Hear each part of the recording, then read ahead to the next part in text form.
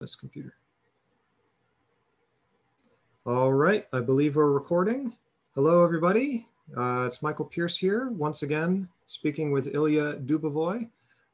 And Ilya has been kind enough to offer to give a presentation that he has given already to the Jungian Society and on the channel Jung to Live By. I didn't know if you wanted to say anything else, but I'm very excited for this. We'll just be talking while he gives the presentation. Thank you, Michael. I wanted to mention that this is not my day job. I'm a physician and a neurologist by training. I'm going to be starting a practice in coastal Virginia, but this is a project that I've been working on for a few years. Rather, it's a project that I worked on a few years ago and have sort of tinkered with and has been back in the back of my mind. The basic message we sort of talked about in a previous video about some of the points and the questions and the interests that you had regarding this presentation when I gave it on James's channel, Jung to Live By, which subsequently he's turned in a different direction and made undiscoverable on YouTube. But I'll post a link to it again in the description because I think you can still get to it by link, but yeah, it's not publicly available. But this was another good reason to go over this again, and with someone who has, different perspective, but also is interested in the same ideas. So without further ado, I kind of want to get to the meat of this presentation, which is really to explore the issue of teleology in nature. I first got interested in this when I heard a lecture by a professor, adjunct faculty at Tulane University. He was in the philosophy department. His name was Professor Keith Silverman. And he was discussing Aristotelian ideas of teleology in nature and how it's kind of gone out of fashion, but provides a lot of useful perspective and a model that can explain interesting things.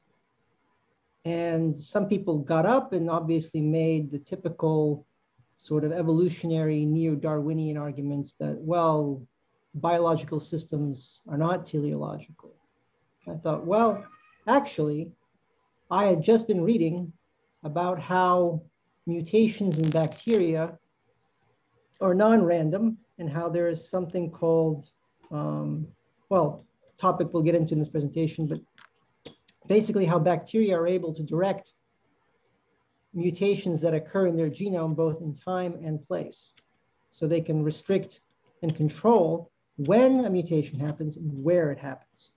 I mean, if that's not control, then that seems to violate some of this idea of a lack of teleology, then I don't know what is. But it was something that I brought up, and we got to talking with Professor Silverman, and I went ahead and did some more digging and decided to kind of present my ideas in a presentation. And this is maybe the fourth or fifth version of this talk that I'm giving. And you'll have to excuse some background noise from the baby, but that's he's not just a doctor, he's also a father who's moonlighting as a neo-Aristotelian Jungian theorist. I shouldn't apply all these labels to you.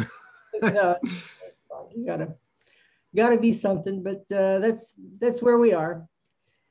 Hopefully I'll have soon a little bit better setup for audio quality and video quality and a better background.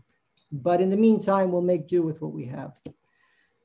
So my purpose of this presentation was to sort of flesh out these teleological forces in nature, see what perspective or how through this perspective we can make sense of some of the findings in molecular biology which are coming to fruition and are seemingly contradicting and throwing new light into previous models of evolution.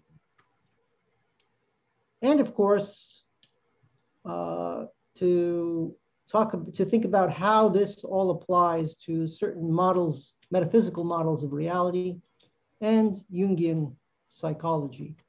In this case, the link between psyche and matter and the nature of the archetypes. So let me see, advance the slide, here we go. So we talked a little bit about this before, but just to recap, to quote Carl Jung, right, what is an archetype? So the archetypal structure, quote, the archetypal structure of the unconscious corresponds to the average run of events. They are variations of certain typical occurrences. Okay, well, what exactly does that mean? It means that these are sort of ultimate categories of thought, categories of behavior, classifications, almost like instincts, right? Another way of thinking about it more philosophically is that these are philosophical categories, that these are kind of matrices, structures that are filled with the existential reality that we experience, and it automatically falls into these structures and crystallizes into these particular shapes. It gives them, our experiences give them content, but ultimately these structures are something primordial, something that exists pre-made with us, with our biological, with our physical substrate.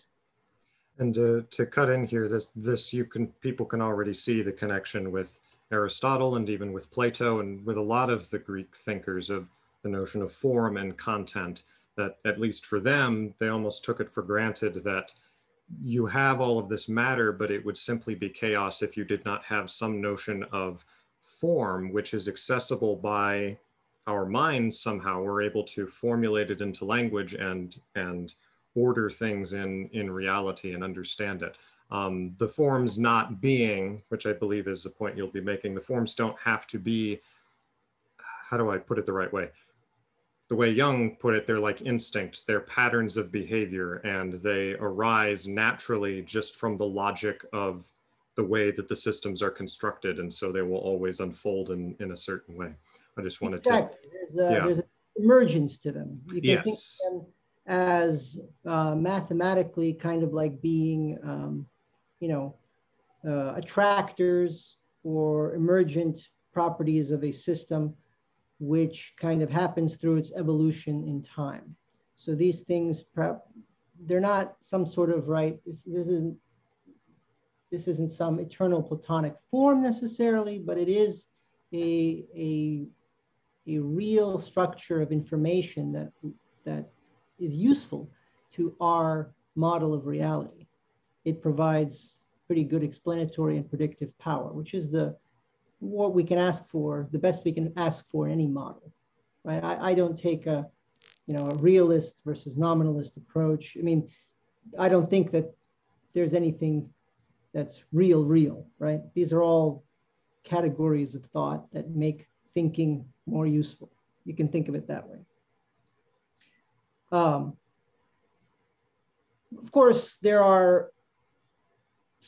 on the slide, you'll see some examples of maybe these archetypal or logical categories which are useful, the split of self and other, right? So an organism has an internal milieu and an external environment. Pretty basic. Yeah, that's from the very beginning. When you have just bacteria, you have the bacteria, it creates its cell wall, and then there's the stuff inside and outside of it. So that's perhaps one of the most ancient ones.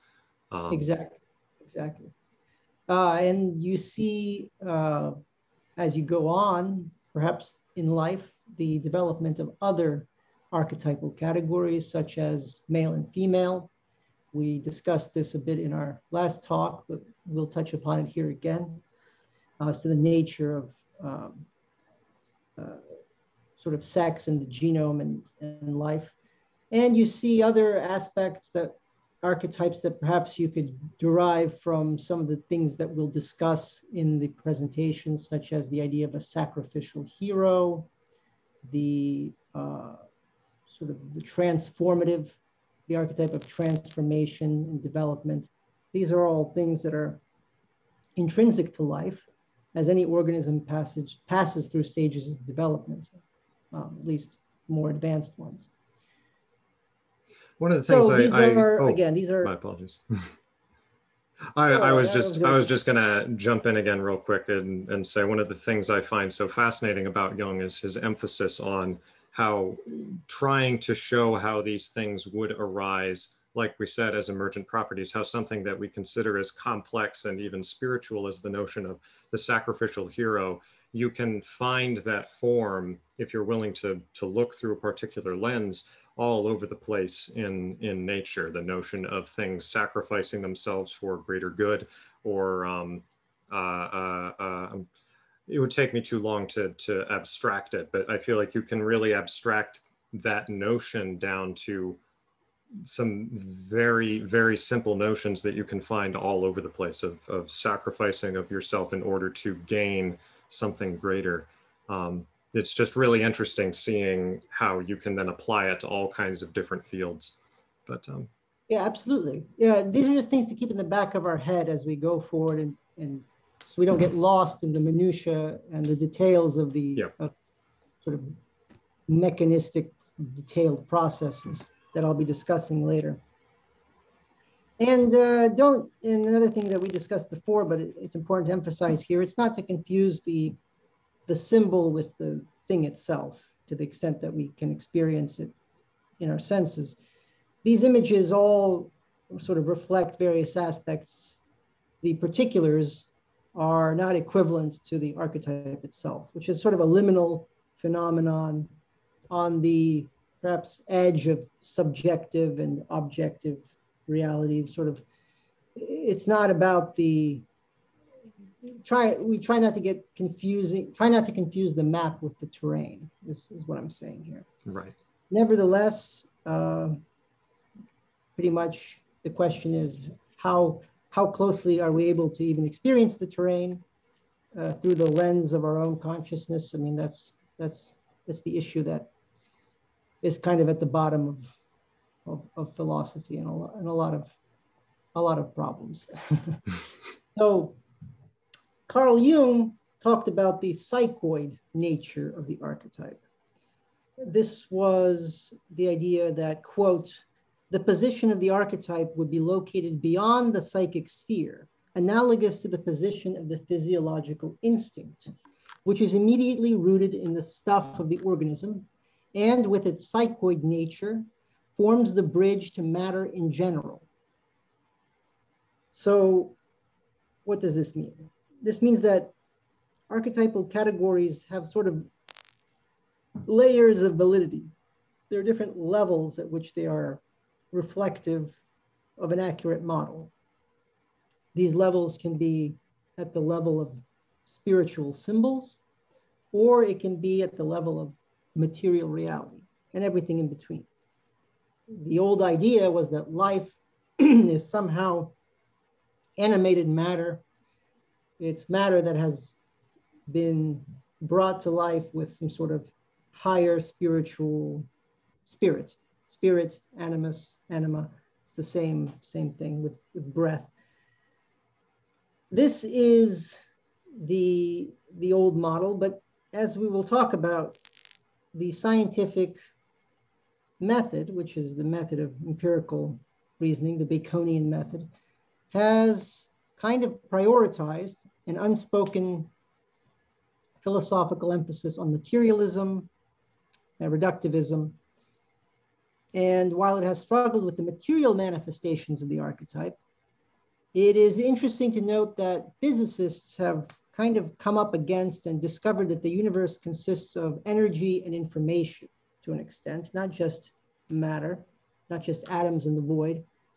And this interplay between matter, energy, and information can be thought of as kind of the structural or archetypal domain of reality. And I will say, I've been doing more research into physics. I did my quantum physics videos a little bit ago, but as I've been going into it, I've been noticing that at least in philosophy and the philosophy of quantum mechanics, there's been serious interest brewing around the young Pauli work that was being done, and serious interest in the idea of there being, I need to do a little more research on it, but there being an underlying archetypal reality from which the realms or the realms that we refer to as the material or the mental sort of arise out of it. It's very interesting that I always like to see Jung being taken more seriously in any academic setting, even if he has to have Pauli as his wingman to do it. But anyway, I just was happy about that. But the other thing I will note that's very interesting is there's several philosophers who've been pointing out that people want to create this division between the quote material or physical and the mental or the spiritual or different things, as though we already knew what the physical was. When in fact, if we've learned anything from modern physics, is that we have no freaking clue what the physical is. We don't know how it works.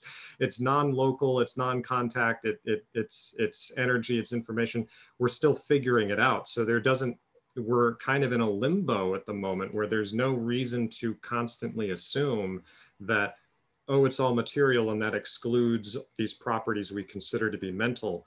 There's no real reason to assume that. That's to be working off of a very outdated, wholly mechanistic model that really got thrown out as far back as Newton, when he was like, gravitation works instantaneously across space. Now, that's not completely true, but we still haven't found any gravitons. That's why they're still working on quantum gravity. Anyway, I'll go on for too long. Yeah, no, that's all valid points. Science is underdetermined, philosophically speaking. That is to say, well, we'll get to that in a little bit, but yeah, there are definitely problems with the models, and this presentation, another of its goals is to sort of highlight the stagnation that has occurred in biological sciences because of these outdated ways of thinking. I mean, we see it in physics too. People complain about it all the time, that we haven't really had any breakthroughs in about 70 years because of the way that things have been ingrained. But it's a problem everywhere. But we'll go on to, this is a kind of a cool slide. To those just listening to the audio and not seeing, there is a picture that I like here. It's a depiction of the angel wrestling God. Jacob. Wrestling with Jacob, with Jacob Israel, and the caption says, the angel said to him, "Stop hitting yourself," but he could not stop, for the angel was hitting him with his own hands. It's actually even funnier when you have the image, because that's actually what it looks like is happening. Bullying him with making him smack himself. It's funny. It's this old Gustave Doré image, so it's very venerable. Yeah. But yeah, so we talk about a little bit of this. Another work of art on the screen. Bender Bending Rodriguez of Futurama fame. And, this is exactly what we were just talking about, the difficulties with the reductive thinking in science, which has really influenced biology a lot. In fact, one of the ways in which we can see this kind of intersection between theory of mind, biology, and sort of modern scientific materialism has been in the difficulties with AI, artificial intelligence. And perhaps the slide's a little bit out of place, but one thing that we can think about is, why are we having so much difficulty making an AI that is like a biological system? That is, perhaps we haven't reached the level of complexity and capacity that even a very, very simple organism has from from a technical standpoint. But there's good reason to believe that the fundamental differences between living things and non-living matter is great enough that the sort of the fear of AI consciousness is a bit overblown. Although that's not really the, some of the more modern concerns that people have with this AI systems. But one of the points is we see that in the development of what was called symbolic AI, it was thought that all you had to do was put in a bunch of rules, and then a machine would be able to figure out things as well as a human being just by having millions of facts and being able to process them quickly. Well, it didn't actually work that way. As no, so not at all. It still amazes me, kind of the hubris. I don't want to make fun. There's some good work done there, but it's just so obvious to me why that wouldn't work. Exactly. But, I'll quote here from Herbert Dreyfus from a paper, Why Heideggerian AI Failed and How Fixing It Would Require Making It More Heideggerian. Yes.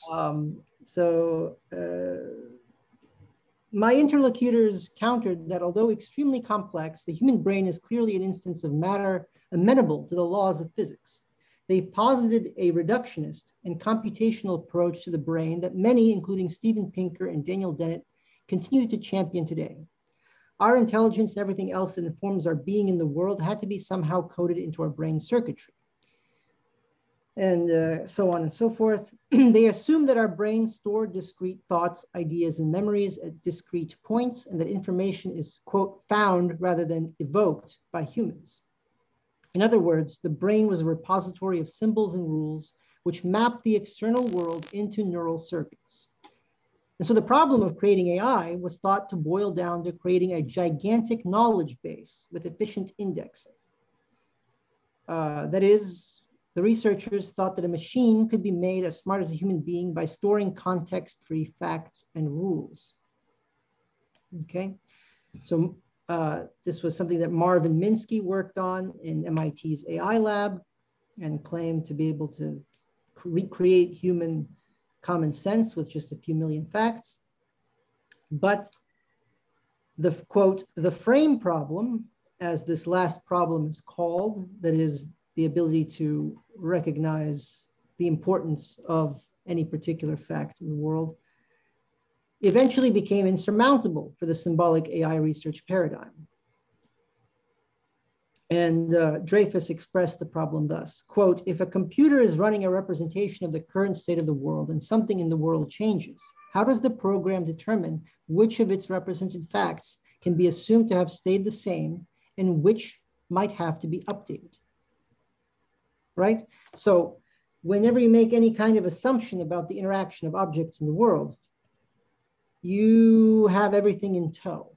So there is no one fact that's isolated. Everything is linked to everything else. And this is a problem with science actually in general, which is part of what's called the Duhem-Quine thesis. The idea that all models of nature are undetermined. That is, if you have a theory and you find some sort of anomaly, you don't know actually which part of your theory you should change or which you can throw out. You don't know which of your ideas is falsified by that contrary and unexpected observation. It basically means you have to throw everything out every time something new happens, but that's not possible, right? It's not possible. And yet that is logically what any new fact or observation or contrary evidence requires. And that's just not how science or anything can be practically done. What this fact does is basically undermine any kind of epistemological sanctity that science, pretends to. In reality, science is not a more epistemologically valid way of seeing the world or approaching the world than others. And this is a dirty little secret that everyone Getting tries. pretty radical there, sir. Yeah, I mean, it's a little radical, but it's logical. Oh, no, no. Oh, yeah. Fortunately, that's where the logic points. So you cannot claim that you are, someone who upholds logic and reason 100%, and then fail to, and then sweep the contradictions of the system under the rug. So you have to face the facts that, you can't.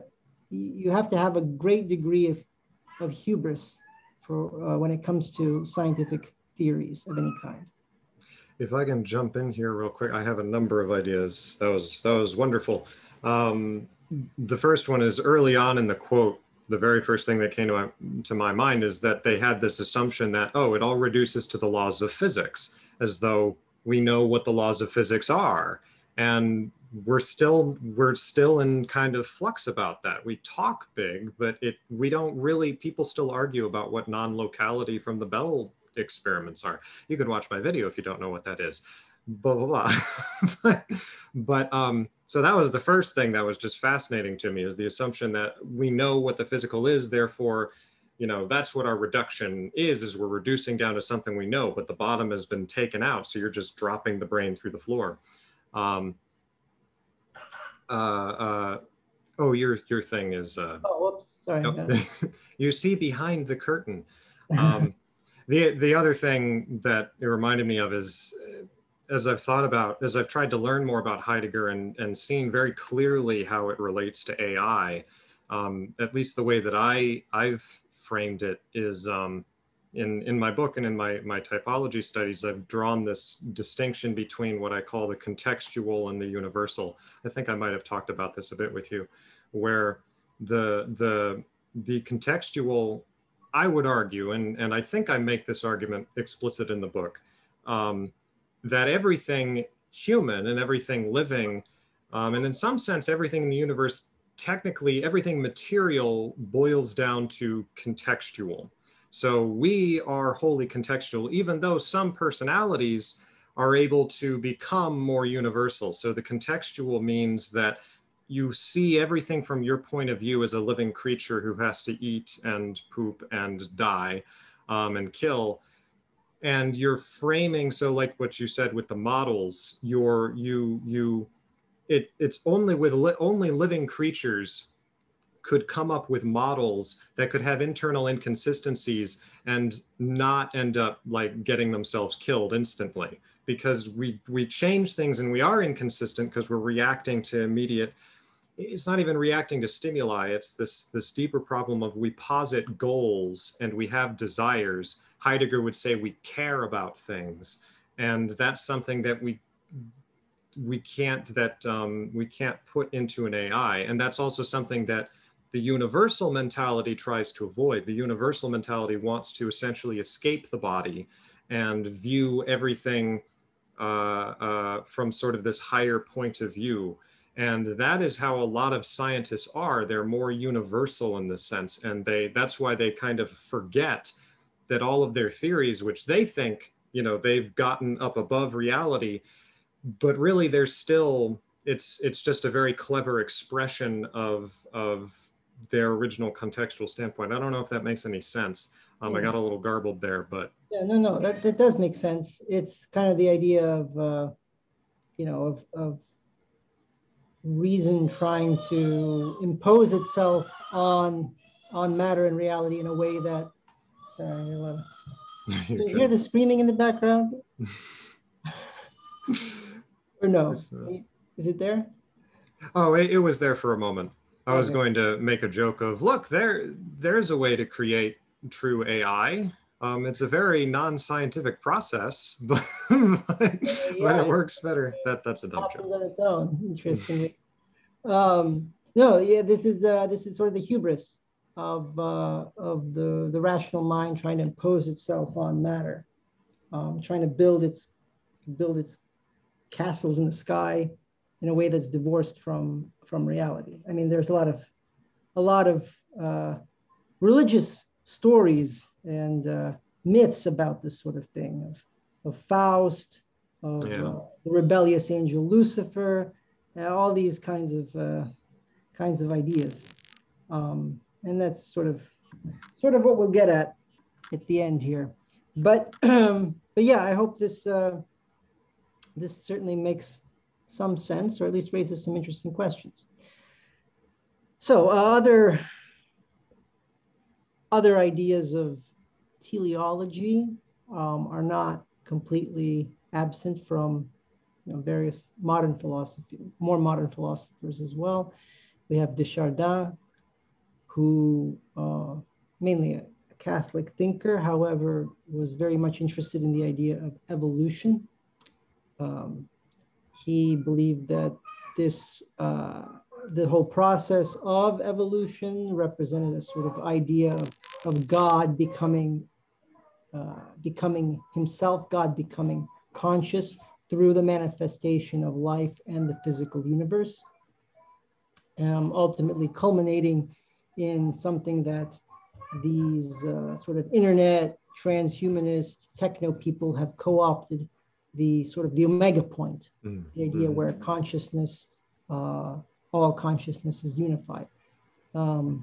This is an idea that has been actually influential in the modern world, despite people often not knowing where it comes from and its fundamentally very religious nature. Only just recently discovered Chardin. I guess it would have been last year. Found him in a used bookstore and had no idea who he was, and was like, who is this? Like, he must be some like random 60s American or something from the New Age, but maybe he's got some ideas. And he's like, no. He's only got black and white photographs of him. He's from, he's from the early 1900s. He's a Catholic scientist thinker. Yeah. I'm still getting into him, but it resolved a lot of interesting questions of where did this term omega point come from? Oh, it come from this Catholic guy. But yeah, anyway. Exactly. Tracing the lineage of words and ideas is a very useful exercise. So we're going to talk a little bit about what is the status quo now, so to speak, or not really. We're in flux, but this was the dominant sort of paradigm of how adaptive change occurs in organisms. It was called the Neo-Darwinian Paradigm. Now, what does this term mean? Well, the bottom line is that the Neo-Darwinian paradigm is also known as the modern synthesis. And the latter name actually more accurately reflects the origins of the theory, because it's a synthesis of Mendelian population genetics with the aforementioned Darwinian theory of natural selection. Now, Darwin just proposed that organisms change over time due to the selection of sufficiently fit individuals by the environment. As the environment changes, those individuals with better variations, the ones that are adapted, tend to survive. He didn't really propose any mechanism. For example, Lamarck, who famously proposed that acquired characteristics of an animal can be passed on to its offspring, again, without any clear mechanism though. This idea is in no way incompatible with Darwin's theory of natural selection. It simply provides an alternative or parallel mechanism by which an organism can evolve. Well, many people will attack you for saying that. Well, they will, but that's what Darwin wrote in his in his Origin of Species. That's I mean, anyone can pick up Darwin and read what he wrote. Unfortunately, what people think he wrote isn't what he actually wrote. There's a lot of dogma kind of applied onto him. Laid on, and we'll sort of talk about why. I think there are, again, unstated philosophical and metaphysical assumptions to a lot of these ideas. But the trouble with Lamarck, why is it so vehemently fought against, is really because Lamarckism suggests agency. Yes. Right? It suggests will to power on on top of a materialistic model of biology that became dominant in the 1950s. And that was completely anathema to people like Huxley, Dawkins, Dennett, Ernst Mayr. It flew in the face of this reductionistic materialistic model. So the ridicule, the denial, the vitriol, all the emotional response is really, Freud pointed out, why is anytime you have this emotional response to a scientific argument, is really that it's getting at something metaphysical, it's getting at something personal and philosophical, rather than cold hard facts. Yes. So there are some issues. How do variants of organisms arise in the first place? The issue, this is an issue in the paradigm of the modern synthesis. Again, we talk about Mendelian population genetics, which is sort of a fixed gene pool that fluctuates, and natural selection, environmental pressures. But where does novelty come from to begin? Well, random mutation was proposed, actually later, as a way to shore up this question. But in reality, the idea of random mutation, which actually is something that people have been taught, is utterly unfounded. Oh. It's See, utterly unfounded. I was about to give, I had almost like, it's almost like the, maybe I shouldn't say brainwashing. I'm sure you'd probably agree there's a brainwashing element, but I was like about to spout out like, well, it's mutation, right? Right? I'm smart. I went to school. It's mutation. Well, it is mutation. I want to hear this. This is very interesting. But is it random mutation? Oh, okay, okay. Right. So yes, random mutation. The assumption is randomness to this mutation. Because if mutations are non-random, right, and then you have to get to the question of what determines the direction of mutational change. Yes. And that throws a possibility of all kinds of non-reductionist, non-materialistic, and non-random phenomena coming into the works. Just as a quick side note, not to derail you, but I just had the thought where I'm like, there's a really interesting, I guess it's not irony, but because in physics, you had this real shock when they've repeatedly kind of had to discover again that somehow things down at the bottom level have this indeterminacy built into them, which you've probably heard of. It's the Heisenberg uncertainty principle. There's this indeterminacy in where things will show up, and that shocked them. But with biology, it's almost like the opposite, where what shocked them in physics was we thought everything was little billiard balls and it was Laplacian and we could predict where everything was going to be, but it turns out we can't do that at all. Whereas in biology, they're like, oh, we can't predict what's going to happen. It's completely indeterminate. It's random mutations.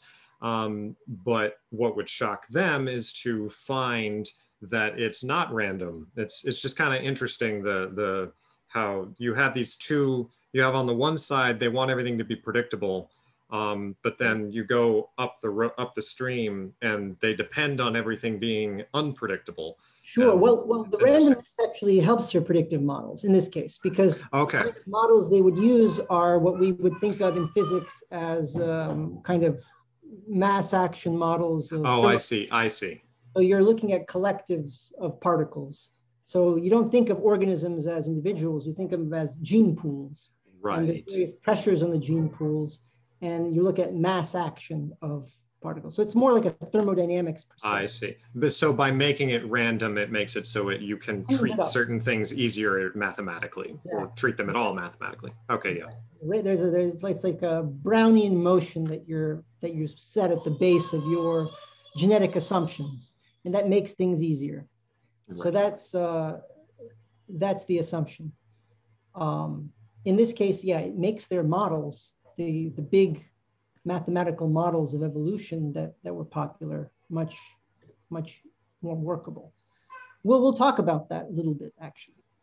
So let's dig a little bit deeper into where this idea of random mutation and the mechanism of variation, the origin of variation came from. So Charles Darwin, as I mentioned himself, did not propose a mechanism for natural selection. He came up with a very clever observation about the interaction of organisms in their environment. In fact, he speculated that maybe like sperm and eggs, the germ cells were influenced by somatic signals from the body of the organism based on its experience. So I remember that part early on where he talks about acquired characteristics. I don't think he puts it that way, but right, I need to read the section again. Keep going. Keep going. It definitely is a sort of Lamarckian tendency in a way. We would think of it in a modern sense, but not literally what Lamarck wrote, and it wasn't conceived of that like that at the time, but that's what Darwin speculated about. However, the modern synthesis rejects the heritability of acquired characteristics, and it really has its origins in that regard. It has its origins with the germplasm theory of Weismann. So he proposed that the hereditary material generated the soma, the body, and this was passed, but the hereditary material, the germplasm, was passed down independently. To quote his 1893 work, quote, "We must assume natural selection as opposed to inheritance of acquired characteristics." That's my edition. "We must assume that this is to be the principle of explanation of the metamorphoses, because all other apparent principles of explanation fail us, and it is inconceivable that there could yet be another capable of explaining the adaptations of organisms without assuming the help of a principle of design." So he was the first to really frame this false dichotomy between the two evolutionary theories of, one of design, presumably by a god or aliens or whatever is fashionable, on the one hand, and on the other hand, sort of the random number generator of nature playing against the random number generator of the germplasm, AKA DNA, AKA random mutation thereof. So he did not really conceive of any capacity for intentional change on the part of the organism itself. This is all a one-way street. Right. Germplasm interacts through the soma. It creates the soma, and that interacts with the environment. The germplasm is sort of a privileged territory, which is in many ways protected from the environment. And that's, interesting assumption, which was actually maintained, it was maintained by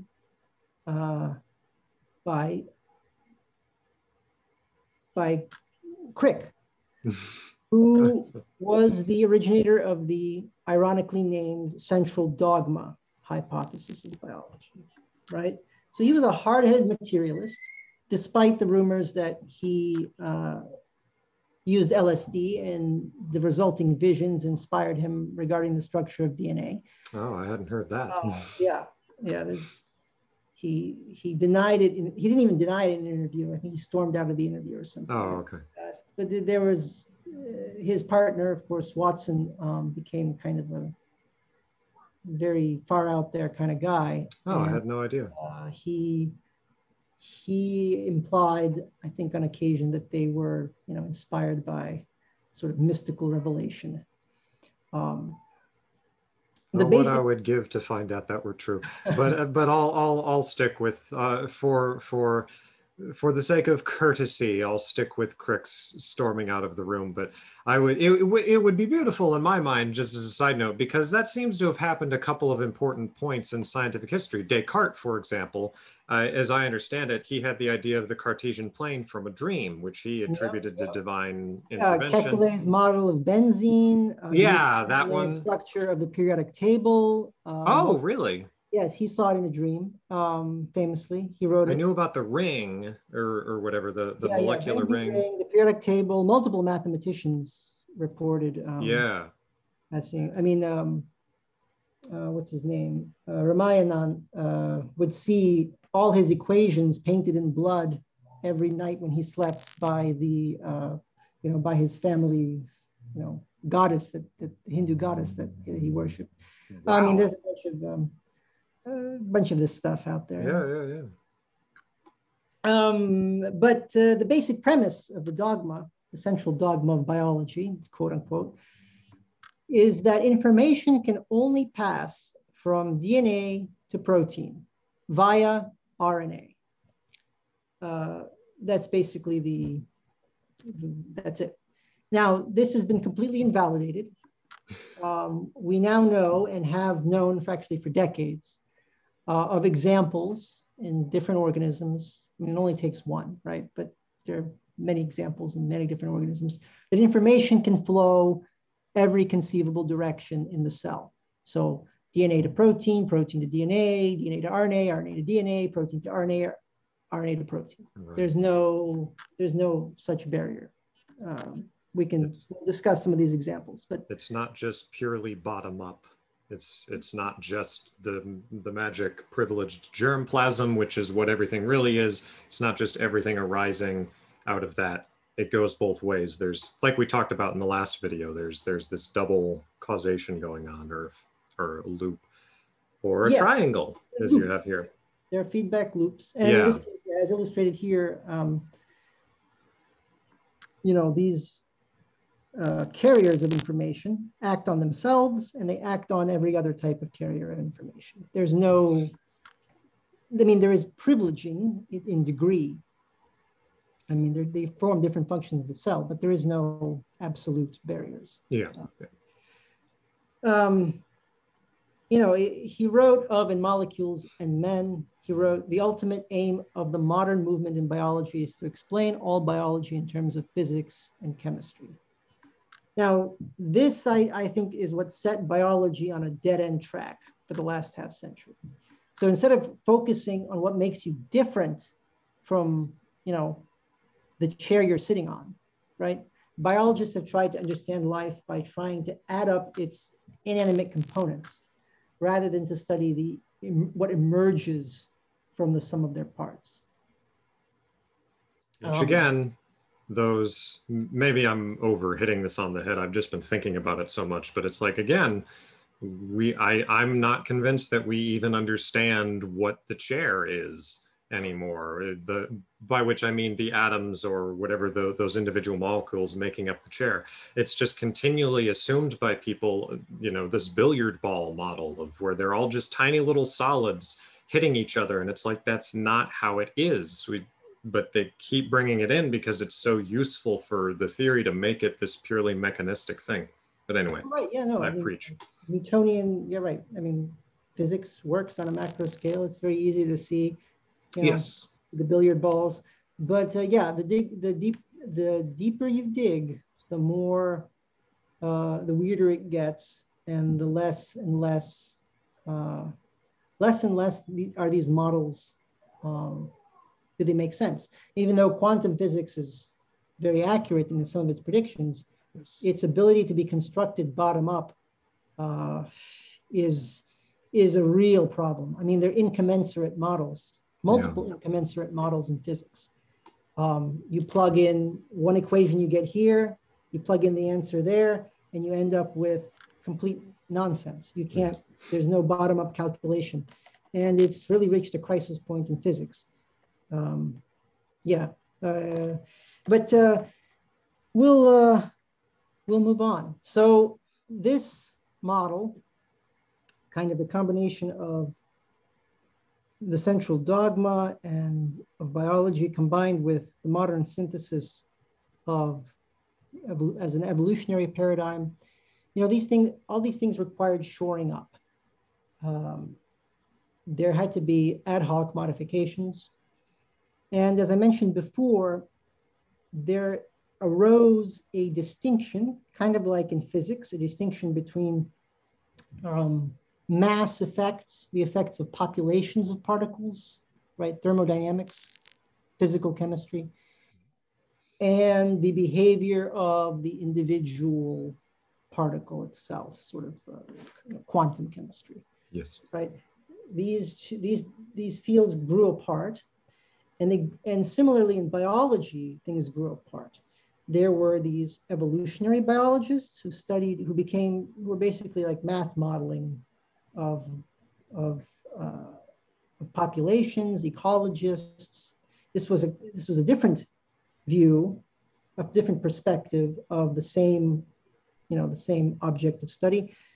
And then there were molecular geneticists, people who were digging into the actual mechanism, the origin of, what were assumed to be quote unquote random mutations. And I'll mention there that, assuming I understand correctly, in the physics, part of the reason for that divide is precisely because they found that when you take, a bajillion atoms and you let them play out, then they'll behave more or less classically. All of the old models tend to work. They'll behave like waves. Light will behave more or less like waves. But when you take them individually, that's when you really start getting all of the really weird stuff. When you try to pinpoint why each of those individual atoms or photons that make up the wave as sort of an emergent property, why did this photon end up here? It just becomes completely indeterministic. We can't figure out. We might as well say that they're choosing to go there, and because they're following the Holy Ghost or something. It's like we have no idea. I just thought that was interesting. You drawing a kind of similar comparison here of studying. In some case, the models were taken wholesale. For instance, even the terminology of it. So in the classical view of the modern synthesis, evolution really is defined as shifting frequencies of genes in the gene pool, which maintains sort of an abundance of infinitesimal random variations. And accordingly, sort of evolutionary causes are conceived of as forces or pressures that cause mass action shifts in this hydrostatically modeled gene pool. It's very much, I think, analogous to some of these concepts in physics. In this view, mutation is seen as sort of a weak force that's opposed effectively by the much stronger force of selection. And so it can be mathematically ignored. Given that, say, mutation rates are very low. Now, this view suggests that an effective mutation would depend on the specific conditions, such as an unnaturally high rate of mutation or the absence of selection.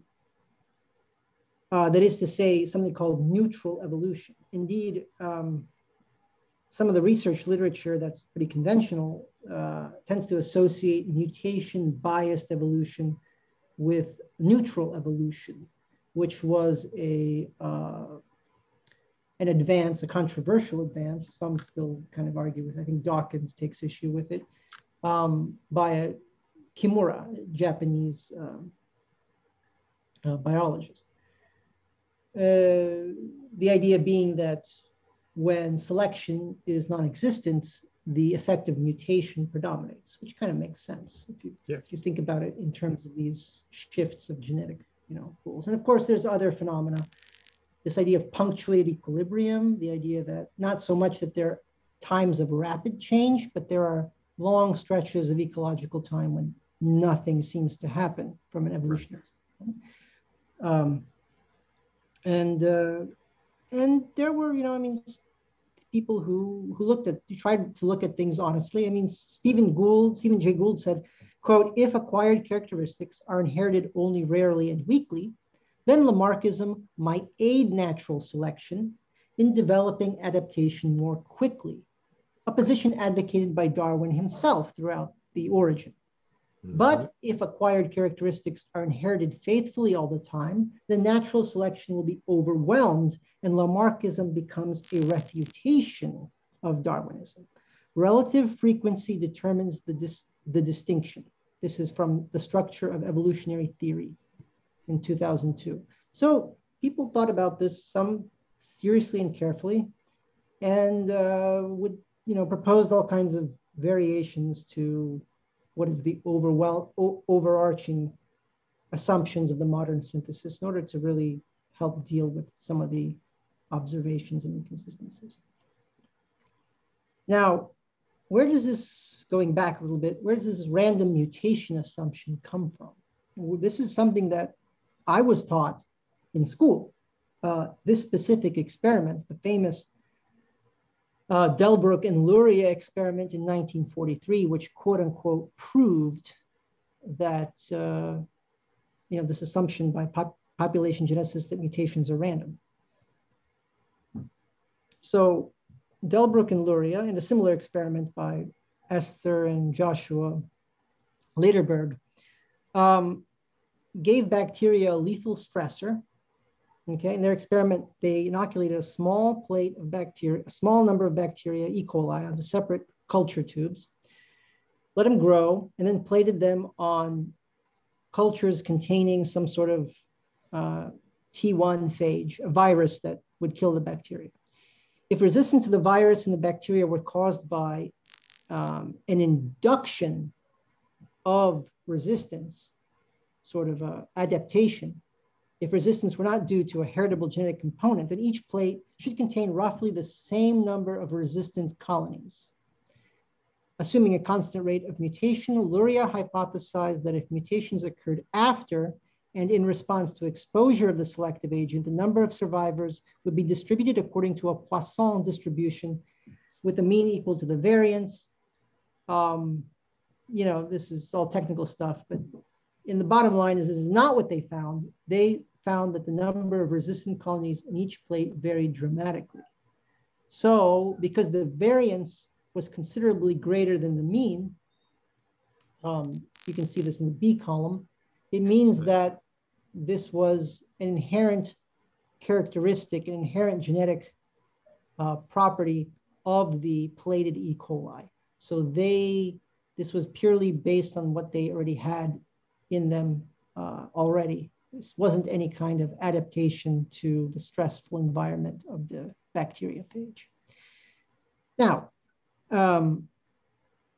okay, great. Now, this doesn't prove that induced resistance cannot occur, right? It just shows you that if you subject an organism to a sufficiently powerful stressor that kills off all the ones that already don't have some sort of inherent genetic mutation, then yeah, then it's really, you're just seeing you're just trying to reveal what genetic resistance they inherently have.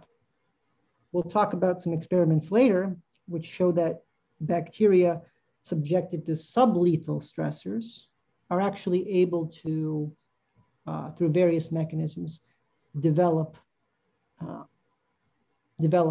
their own adaptive escape mechanisms. Right, which would make more sense because if you just kill them, then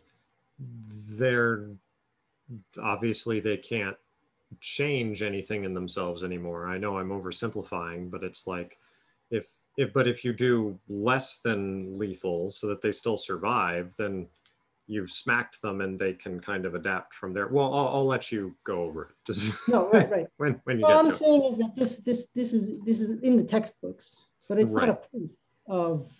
You're not proving that this is the only mechanism. It's not really a proof of random mutation. It's a reasonable experiment for its time, but it's hardly proving that only random mutations occur. Right. So praise science, right? This is the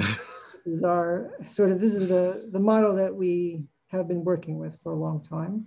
What a lot of smart scientists believe, unfortunately. And there are many questions that can be asked. So one obvious question is, how did life arise in the first place? So if new genes, forget about genes. How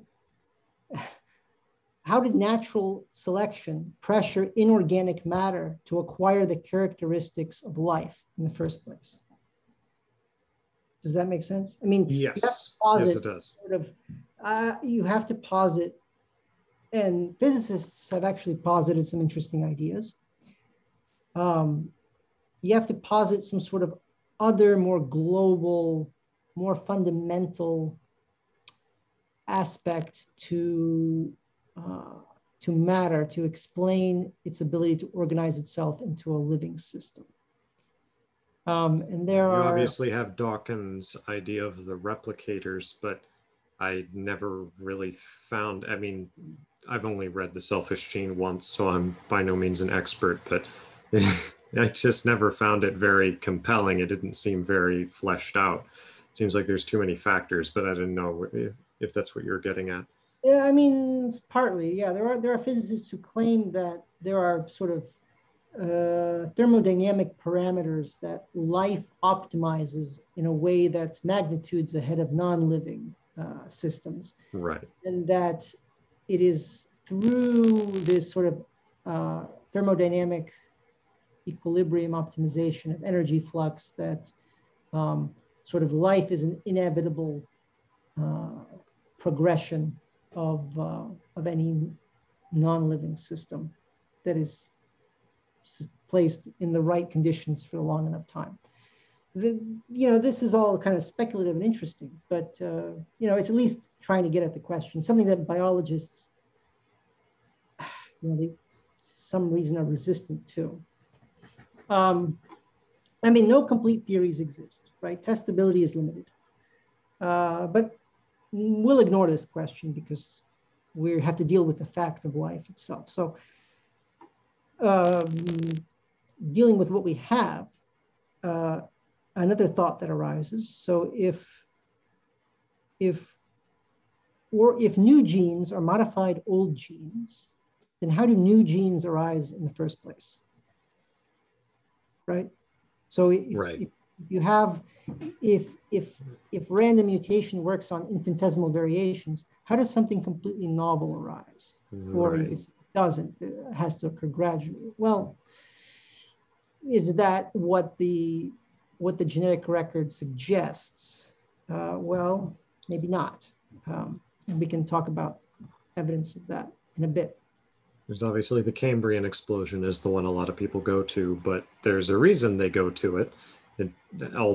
So many new body patterns, completely different body patterns arise in evolutionary terms, as I understand it, very, very quickly and then fade out fairly quickly, which really messes with the gradual theory. I mean, with the gradual theory, it should just be like constant over time. But like was mentioned before, it's like there's this punctuation in the equilibrium where it's almost like sudden leaps and then nothing happens, and then a sudden leap and then nothing happens. We can say we have, archaeological evidence is unreliable, but let's look at the genetic evidence. Yeah, let's talk about how we actually see lineages of organisms and how their genes evolve. Because in that, we can see things that completely blow up, these assumptions of the modern synthesis alone.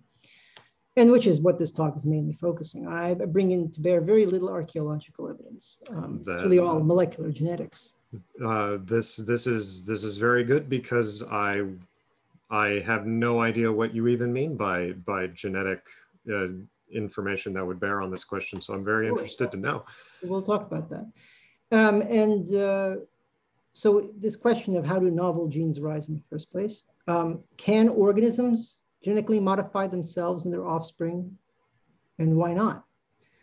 To what extent are organisms aware of the genetic material, right? Does the biological system have a meta level of encoding of, say, what genes are where on the chromosomes and what structure or modifications are present on the chromosomes that allow internal modification? Does such a system exist?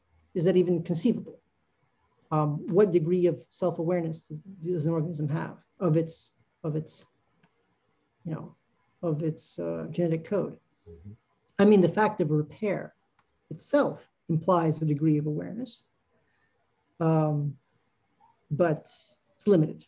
So maybe there's more. Now, and we talked about mutations and the assumption of randomness. So are mutations truly random and independent of each other and the environment? Now, obviously, there are mutagenic chemicals that disrupt sort of the structure of DNA repair mechanisms, or gross chromosomal structure. But these are external toxins and act usually non-specifically, randomly and directly. And as I mentioned, being able to repair something suggests an awareness of the genome. Otherwise, there would be no repair mechanism, right? I mean, to repair something means you know what it should say. You have to be able to specify. Yes, and, exactly. But the random mutation model suggests that errors are the result of sort of failure to dutifully copy or failing to recognize and repair an injury or disruption. It kind of rejects the idea of positive errors or sort of intentional active modifications. Why not look for them? So again, these are all questions that would sort of blow up the hypothesis or the model of the modern synthesis. And these are things that have been actually questions that have been neglected. And I can show you that evidence has accumulated that sort of answers all these questions in a way that's not favorable to the modern synthesis. So I've been teasing you a lot, but let's go back one more time to kind of review the idea of the assumptions, sort of the underlying assumptions of the scientists who've been practicing and that are kind of limiting our scope and understanding. So this is a table that's straight from Rupert Sheldrake's Science Set Free. It provides sort of a timetable and a little graph that sort of describes the relationship between God and nature of a particular worldview. So we can say, go back to say traditional Christian worldview and, you know, something in the medieval metaphysics, and talk about how God is interactive with the world and how nature is animate. Mm-hmm. So there's an agency on the part of some sort of highest creator, and there's an active agency on the part of nature itself. Okay. So these are sort of two loci of agency, if you will. Now, the early Enlightenment, so this is sort of Descartes' view, was perhaps that God was interactive with the world, but that nature was mechanistic. Okay. And that we could say evolved into sort of Enlightenment deism, in which God was only a creator who set in motion a mechanism, a machine of nature. Mm-hmm. Okay, and no longer tinkered with it. Now, this is a fascinating chart, by the way. This is kind of cool. Yeah, it's interesting to think about. That's why I included it. And you can think of sort of the Romantic era. Yeah. And which is a sort of a reaction to some extent to the Enlightenment. And we could see a reassertion of an animate nature, mm-hmm. but the maintaining of, say, a creator God who breathed life into these, you know, into the clay and then let it run, right? Then you have sort of a romantic atheism in which there is no God, but nature is still animate. So this may be sort of a modern version of sort of primitive animism. Although even really primitive tribes usually have a creator. So probably it'd be more like romantic deists. But this romantic atheism, which is animate nature and a absent God or creator, gave way to sort of the reductive materialism of science, in which there is no God and nature is actually still a machine of atoms colliding according to pre-specified rules. Yes. So it's been stripped entirely. The metaphysics have been stripped entirely of agency. And you know, these clockwork universe models are really still the basis of modern rationalist philosophy. So they're expounding these cause-effect chains as the only legitimate means of understanding the world.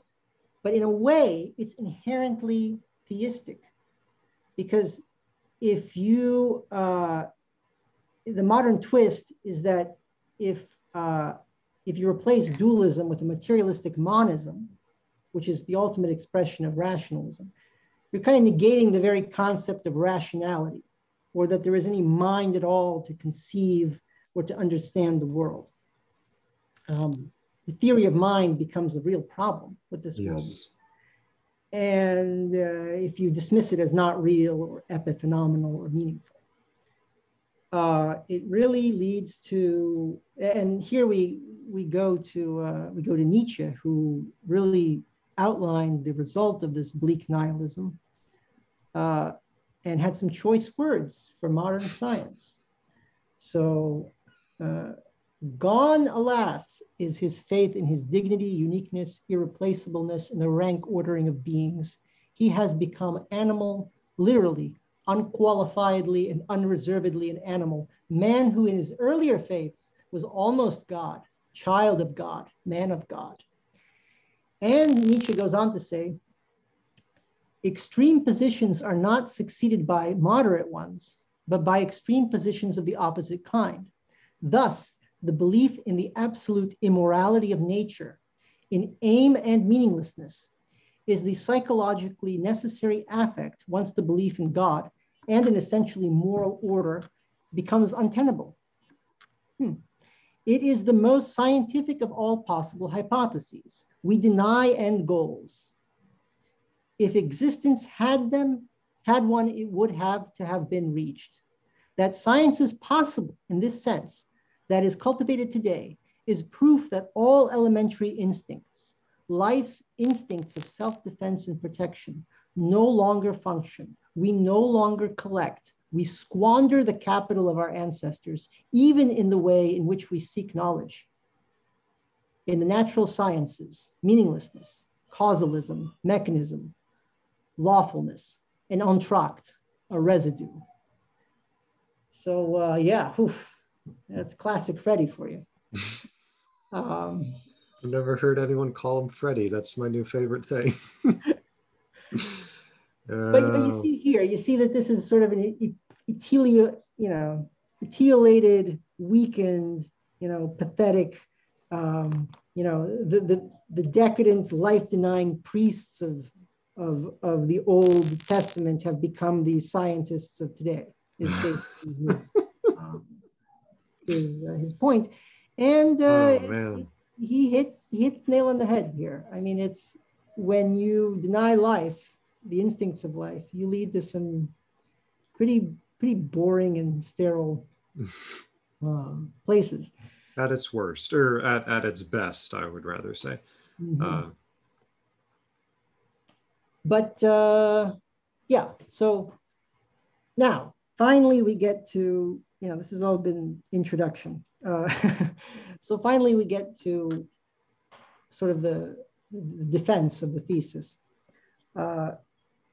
This is the human karyotype. Very exciting. So what does this mean? It's a pretty picture of the contents of a cell's karyon, meaning the nucleus, the nut of the cell. So these are tightly bound, continuous segments of DNA, which are actually bound to a massive structure of regulatory and scaffolding proteins. This is what the chromosome is in its condensed form. Now, this only occurs during cell division, and normally these chromosomes are decondensed and the DNA is active. This is how it looks when it's finally condensed. We humans have 23 pairs of chromosomes. There are 22 autosomes, which are they're so-called, and then there's a pair of sex-determining chromosomes, so the X and the Y. All the other ones have pairs and are numbered, whereas the X and the Y don't really pair together, but they're a set that determines sex. That makes sense to, and yes. Most people know this. Yeah. So one of each of these pairs is provided by our biological parents. The assumption is randomly, But that's not actually true, because actually there's a selection that occurs on the level of mammalian sperm, in which the one with the greatest fighting spirit, basically, or something, succeeds. There's a lot of stuff that goes on there on the level of actual sperm selection. So it's not true that these things are given to us randomly. Oh, that just in itself is a very interesting little point. Yeah, Yeah. you could say that it's, and even there I'm not quite sure, but you could say it's random putting it into each of the individual sperm, but putting it into the sperm is not what creates the baby. It's the sperms actually reaching the egg. Yeah, there's many a slip between cup and lip, and that's anytime that occurs in biology, anytime you have a space, there's room for some sort of regulatory effect. Right. Keep that in mind, because there is space between everything. So every step along the way, there's some degree of regulation, right, possible feedback. So furthermore, now if we have at least 2 copies of each gene, one from each parent, one in each of these chromosomes, that raises the question of how does the organism know which version of a particular gene to select, to transcribe, to activate. Now, for a long time, the assumption was randomly, but this has been proven to be false. The ability to select and express the best gene on a pair kind of requires a degree of understanding of what it means. There has to be some sort of higher level metagenomic, you could call it, or epigenetic regulatory framework, right? A cell has to interpret the code, not just faithfully copy it verbatim. In fact, we know many genetic disorders, Prader-Willi, Angelman's, and numerous other ones, which involve exactly these regulatory mechanisms and imprinting problems. Additionally, if you're a woman, you have not an X and a Y, but an X and an X. Now, this would give you a lot more genes than a man. So in a woman's cells will actually silence one of the X chromosomes, partially. But how is that decided? So which one does it silence? Again, this was always assumed to be random, but we've now proven that it's not. And keep in mind that this is unique to humans. So other animals, and this is a good time to discuss this, other animals have a different numbers of chromosomes completely and use completely different methods to determine sex. Really? Yes. So there are animals in which those with a pair of chromosomes are female, and those that have one are male. So for example, the male jackjumper ant has 1 set of chromosomes. The female has 2. That's basically the difference between them. Some plants have hundreds, even thousands of chromosomes. Some protozoa have thousands of tiny chromosomes. The number of copies of each also varies from species to species. There are triploid animals. There are tetraploid. There are plants that are octoploid. They have 8 chromosomes, instead of 8 sets, instead of a pair. Instead of 2, they have 8. They can have 3, they can have 4. Mm-hmm. There is even differences between tissue to tissue. So for example, we know that triploidy of chromosome 21, which is the smallest one, that leads to Down syndrome. So if you have 3 chromosome 21s, you will get the syndrome known as Down syndrome. But your salivary glands contain non-standard amounts of numbers of chromosomes normally. So if you biopsy someone's salivary gland and you look at the cells there, they have all kinds of weird numbers of chromosomes. Huh. Why? The silk glands of the commercial silkworm contain like over 1 million copies of these chromosomes, for example. So secretory glands bulk up their ability to create proteins by just copying the chromosomes over and over. There are animals who, for example, the platypus has pairs of autosomes, right? They have the same kind of pairs of autosomes, but their sex determining chromosomes, they have 5 of them.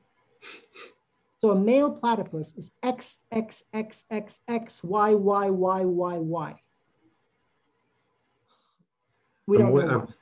We don't know. Okay, that's what I was waiting for. Is I'm like, so why is all of this craziness? So the answer is always we don't know. Yeah, yeah. Because, and we'll get to this in the next slide. But the relationship between chromosome structure and function is completely unknown in biology. Okay. In fact, the platypus sex determination was really hammered down in like 2002, 2004. There was a paper that finally hammered down like what the hell is going on. They figured it out. And birds, for example, they don't have X and Y. They have what's called a ZW system, where the female bird has a Z chromosome and a W chromosome. I mean, they look the same. They're not the shape, the letters in the shape don't. Yeah. They have a ZW, and the male, kind of like a human female, has XX. Instead of an XX, the male has the ZZ. So they have the exact same, but the female has the one that's off, that's different. Oh. So in many birds and many reptiles and other animals, they have this ZZ system, in which the female is the odd one out, has an unpaired chromosome. So that's it's weird, right? It's all very interesting. What does it mean? We don't know. Now a little bit about how DNA works. The point, just to make clear, the point of all that, just to establish what's exactly going on with the chromosomes, is definitely not set in stone yet. No, there's extremely fluid. Things can vary enormously even between very closely related species. Even within the same species. That was the thing that kind of struck me, is the idea that it's closely related species. Oh, you mean, yeah, the numbers of chromosomes vary between, like within the salivary glands versus elsewhere, where it's like, that's kind of interesting. Yeah, the idea that all the cells in our body have the same DNA is not true. We'll explore that there's actually differences in how our DNA changes in different tissues. We'll talk about that in a little bit as well. But let us first define some other terms. So we talked about what chromosomes are. And we're going to have to define a lot of terms because many people use these terms, like the word gene gets thrown around a lot. But what does it actually mean? Unfortunately, as we'll see later, the definition is disconcerting at best. So let us define some other terms. So it's the basics of how DNA works. So there's a simple illustration of how sort of the flow of information goes in the very, very, very basic kind of way. There's a process of transcription, and this is very important, transcription, in which DNA is transcribed into an RNA intermediate. So DNA stands for deoxyribonucleic acid, and RNA is ribonucleic acid. So it's a slightly different molecule. It's basically otherwise very similar. In school, the way it was diagrammed was the DNA is the double helix and the RNA just has the one side of it. RNA can form all kinds of shapes. It Yeah. can be folded in all kinds of ways. But yeah, the DNA is the one that comes in the classic double helix, which is a very interesting structure for many reasons. But DNA gets unzipped. It can also be single-stranded. But yeah, DNA is the famous double helix, as you say. The process of translation is then the conversion of the generation, basically, the creation of a protein strand from the RNA code. So in between all this, there are various enzymes that perform all these functions and that and that, as I shall show, not only modify the expression of DNA, but can actually tag the DNA in a way that sets it up for active change by the organism. So there's for example, there's an enzyme called cytosine deaminase, which goes in and modifies the DNA. It changes the cytosine residue, the C, to a different nucleotide, quite simply. So I mean, that alone kind of disproves the idea that DNA is not modified. But it's all about the sort of the context and heritability, which we'll get to. And of course, proteins affect the folding of other proteins.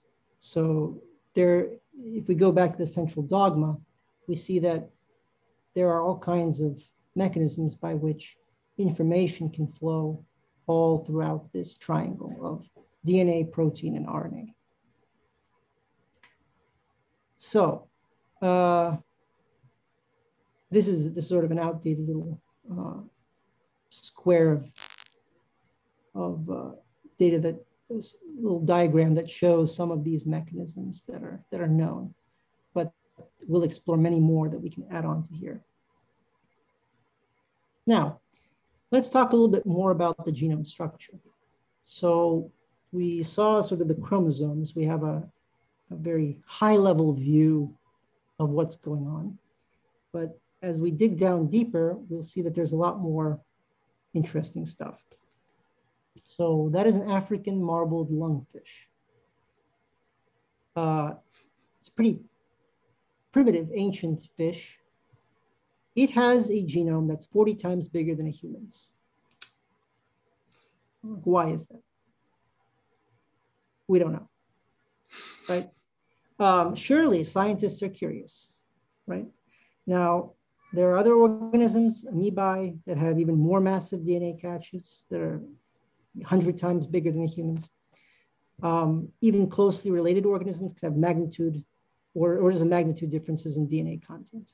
So if there's one point that you take away, it's that structure-function relationship remains an enigma. In fact, there's a term for this. It's called the C-value paradox. And of course, when you have enough paradoxes in a scientific field, you know it's time for a paradigm shift. Yeah.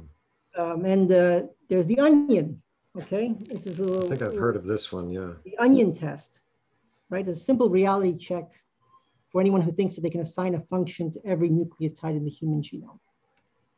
Quote, whatever your proposed functions are, ask yourself this question: why does an onion need a genome that is 5 times larger than ours? Okay? Like, what is the meaning of this, right? The thought that keeps popping to my head is that I have some friends who do computer programming, and the first thing that pops into my head is it's like, oh, our genome's a lot more tightly programmed than the onion's. Whoever did the onion just rattled it off and hasn't done any cleaning. And so there's all kinds of just extra junk in there that isn't useful, or that I'm sure that's, I don't know how far that you can translate that, but I mean, my mind is instantly just like, okay, what are reasons for what's going on here? But well, that's exactly what scientists assumed for the longest time. Right. You probably heard the term junk DNA, right? So yeah, I was going to mention that. Exactly. So this pie chart that we see here, yeah, the breakdown of the human genome. So total coding regions for protein. This is parts of the DNA that are transcribed, right, into RNA and then translated into protein, or just transcribed to be special RNA enzymes, which is another issue we didn't talk about. It's fine. This represents less than 1.5% of the genome. That's the exons there. That's the exons. That's right. Now, these are called exons. So these are parts of the genome that are transcribed and then translated. Now, as it turns out, sperm cells, cancer cells, the ova, a lot of active tissues, certain special kinds of situations, a lot more DNA gets transcribed. Okay. So in the testicles, about 30% of the actual DNA or more gets transcribed. 30 to 50%, I think, is the numbers they're giving. That's interesting. It's transcribed, and then what happens to it? We don't know. Right. It's not translated into any proteins. We'll get to some ideas of what it might be doing.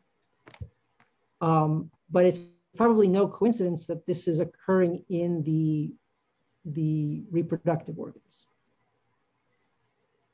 So that's weird. But something to keep in mind. 1.5%. I didn't realize it was that dramatic. It's it's at least 30%. So right, in the testicles. In the testicles is transcribed. What happens? Right. But it's not coding for protein. We're not sure what. Right. We can talk about some theories later when we get to that. Now, as far as variations between people, as you know, this always comes up. Like, what are the genetic? People say, you share, 40% of your DNA with a banana, or 99%, 97% of your DNA with a chimp. Well, sort of. I mean, in reality, even between people, there's about 5% structural variation of like insertions, deletions, inversions, large tandem repeats. These are large structural variants that are in the silent portion, right? I'm talking about the 98.5% that we haven't talked about. That stuff can be variant. Now, in terms of actual alleles that code for protein within that 1.5%, there's 0.03% that varies individual nucleotides from person to person. So it's true in a way that, yes, we share a lot in common, but then if you look, there's also a significant variation that's far outsizes these tiny allelic variations within the overall structure.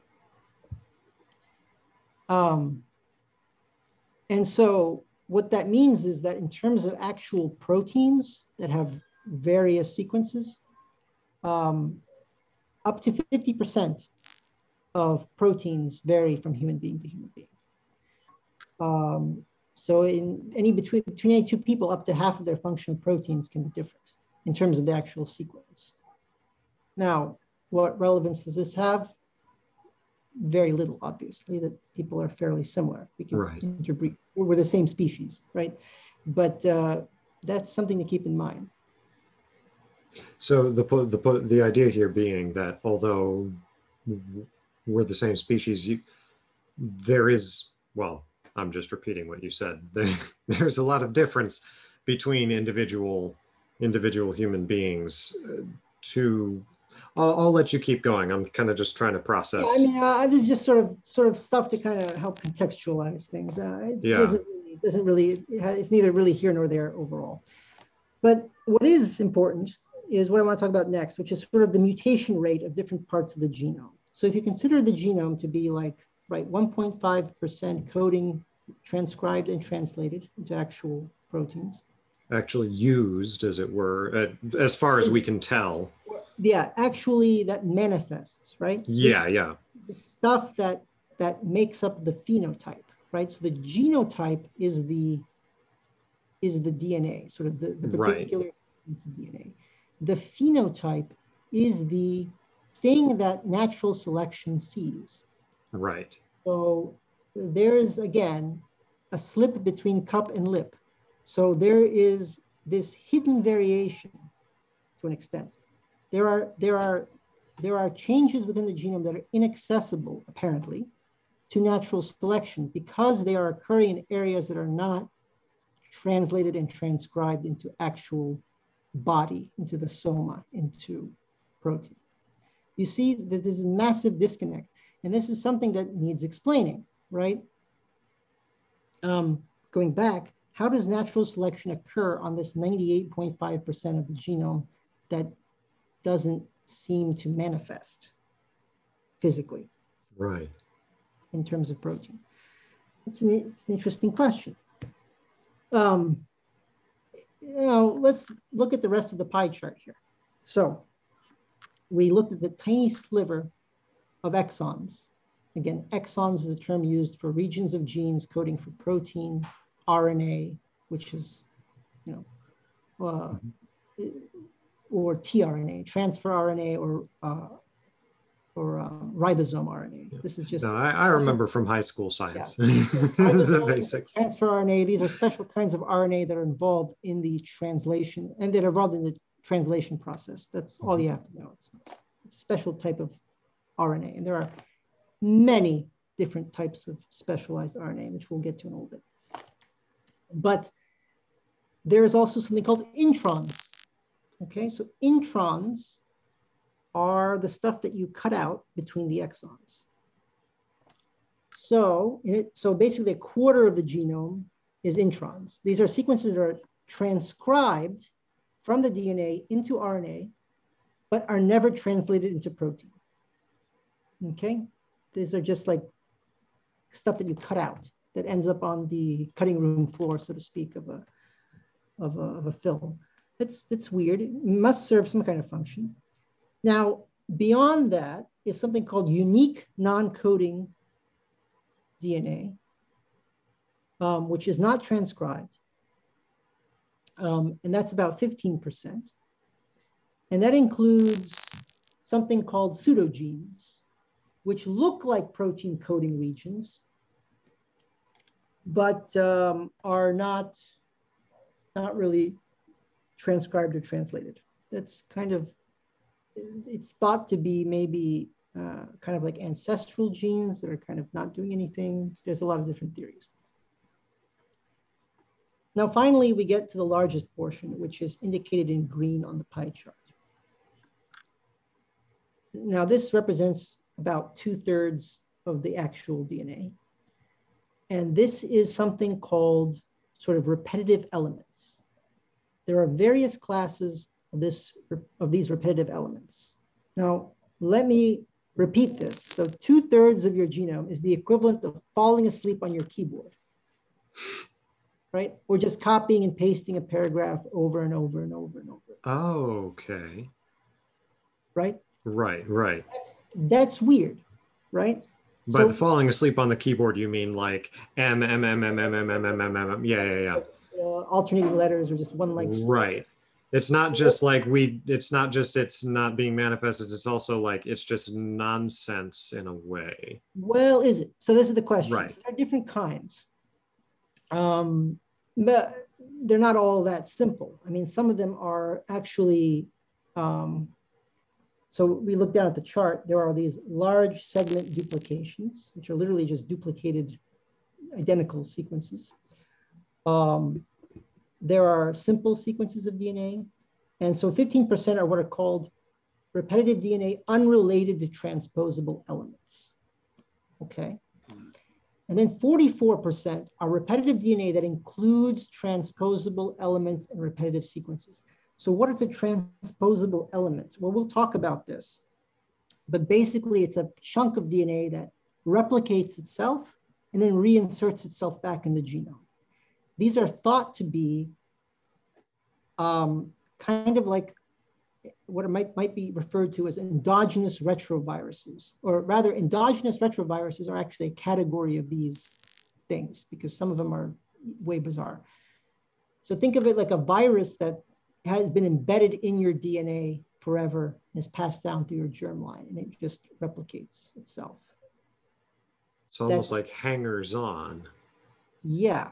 Huh. But as we shall see, it's not that simple. They're not parasitic. Okay. So, or at least not all of them are. Now, this is exactly what people have referred to as junk DNA. Now, we've all heard this term, right? Junk DNA. But have you heard of the term incompetent and arrogant scientists with no information? No? Okay. Yes, well, Ilya, I have heard that from you. Yeah, so that may be a better term to use. Oh boy. Because they're the ones who deserve credit for the term junk DNA. Despite claims by Crick in the 1970s, as late as the 1970s, that, quote, it conveys little or no selective advantage to the organism, or actually later claims that it represents like a, as you say, like a hanger-on, a selfish parasitic sequence. These so-called, junk actually provides some of the tools for a self-directed biological engineering capacity in eukaryotic organisms. Now, compared to prokaryotes, which are bacteria, eukaryotic organisms, ones that have a true nucleus and are all of multicellular life, our genomes as eukaryotes contain many, many more of these repetitive sequences. Interestingly, archaea, which are a kingdom of life that is in some ways intermediate between bacteria and eukaryotes, they contain an intermediate amount of these repetitive sequences.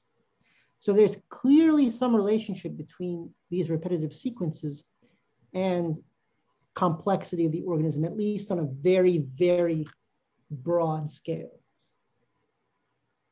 So keep that in mind.